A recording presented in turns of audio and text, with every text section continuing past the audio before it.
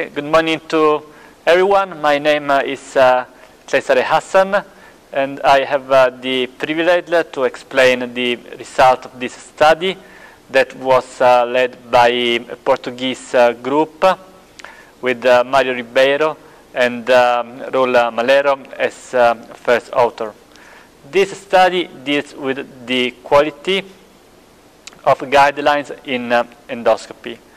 This is the first time that quality of guideline was assessed, and we felt this to be important because innovation in endoscopy are coming with an impressive pace.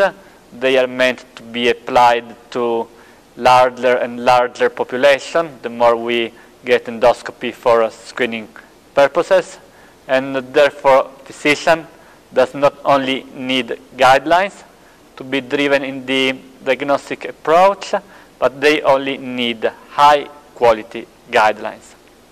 How did we assess quality of guidelines? This was relatively simple because there is an instrument out there that is named as Agree 2 that is intended to assess the quality of guidelines.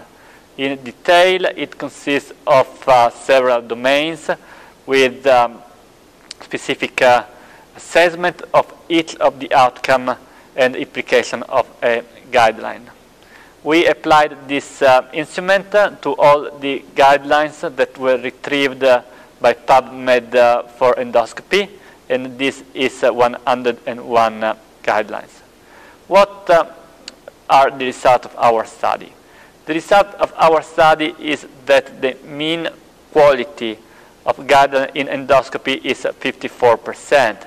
This means that every two agreed two items, each guideline satisfies only one. The issue here is where are these guidelines failing? And the answer from the agreed to instrument is that the most important missing in our guidelines is to collect the perspective of patients within the guideline development.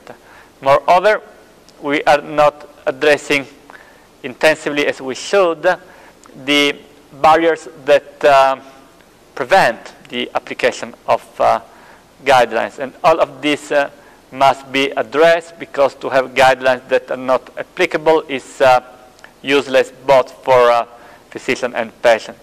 Therefore, I feel that further research should tell us how to improve the quality of our guidelines, how to put the patient not outside but inside the guideline development process, and how to assess problems related with the applicability of our guidelines.